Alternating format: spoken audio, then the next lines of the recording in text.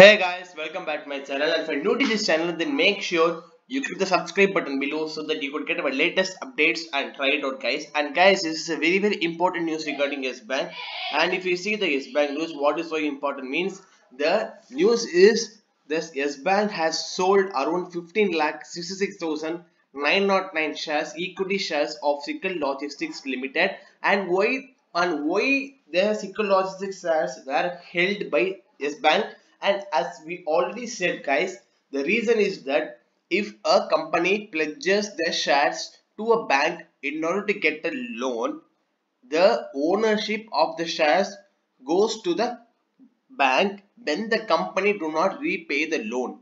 And now the Yes Bank has got the amount of shares from Sickle Logistics, and they have sold it 15,66,909 shares, which means 15 lakh shares into 10 rupees, which gives you around 1.5 crore. Then people, our subscribers are asking me, if they sold just of 1 crore amount, then what is the benefit of selling the shares? Guys, remember it, whenever a company pledges a shares with the bank will create an extra statement regarding that whenever the share values falls more than the certain limit they have already fixed, the loan taking company should come and give their other personal assets in order to fulfill this loan. And this may happen in this Sickle Logistics also, and I think this is not a worry in Sickle Logistics Limited. Instead, it is a very good news for instead it's a very good news for Yes Bank Limited, guys.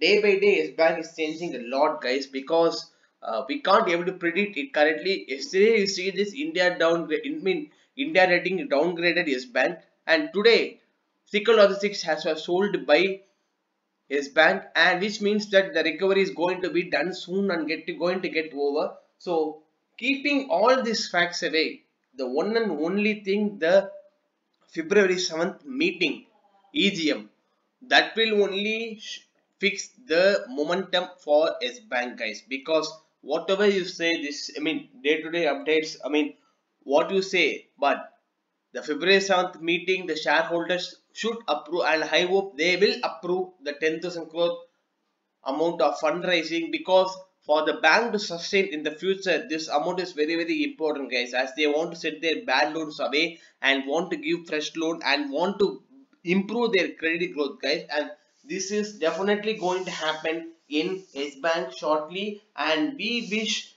the holders of Yes Bank a very best luck guys, because this bank will not fail the promise, and this bank will definitely return what it has taken from us guys. And we hope, let us see the value of Yes Bank in near future. In 3-digit number we would definitely see guys. And this is about Yes Bank news, and see another video very soon guys.